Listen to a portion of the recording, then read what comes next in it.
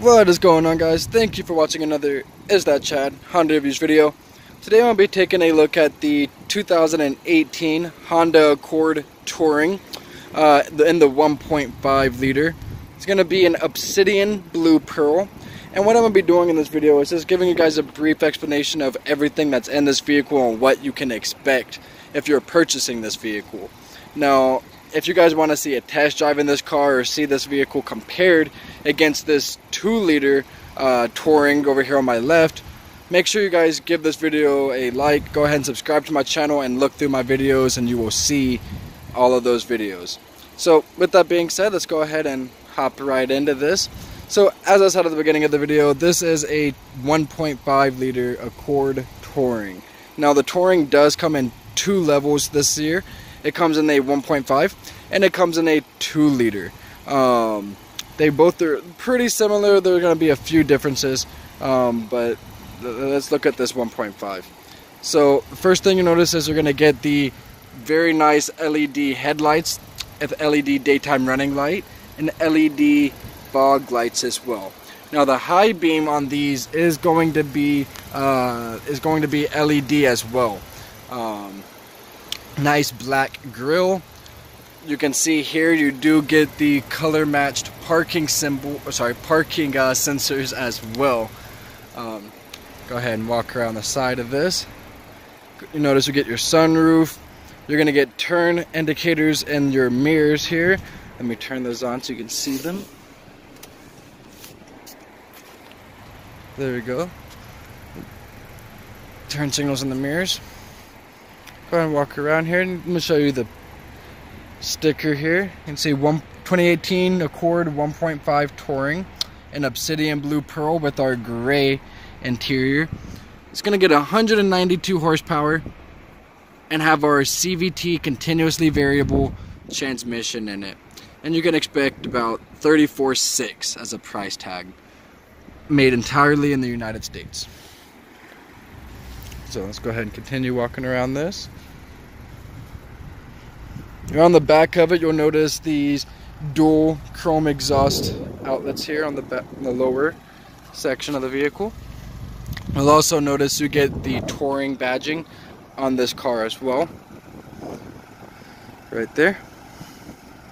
Now guys, let me know what you guys think about the back of the car.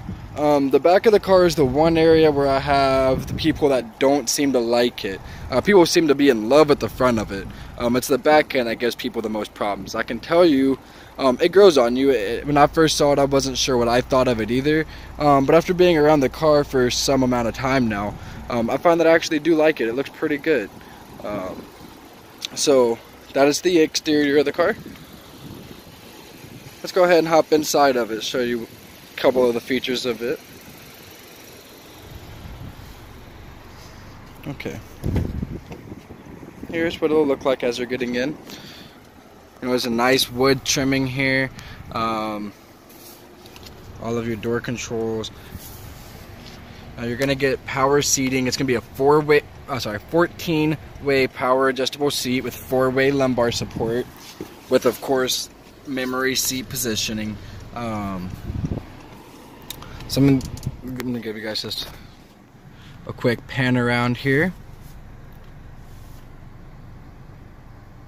It's super nice, guys. It looks really nice. The steering wheel, at first glance, looks like it has a lot of buttons on it, and it does.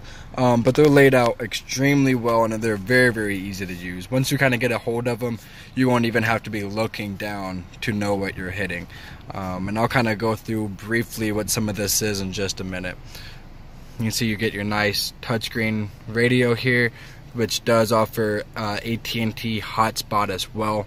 You can see here this NFC manager, and you see here, now a pretty cool thing about this is if you have an Android phone, you have NFC, which is near field communication. So you turn that on, put the back of your phone up against this, and it's going to automatically connect your phone to Bluetooth. So extremely easy there. Like I said, it has touchscreen. Nice thing is you do still have all of your hard buttons here on the sides as well. Navigation, of course, is standard on this Touring model. You have your volume knob back. Thank you, Honda, for that. It was a lot of people were very upset when we didn't have that. Of course, we have our tuning knob there as well.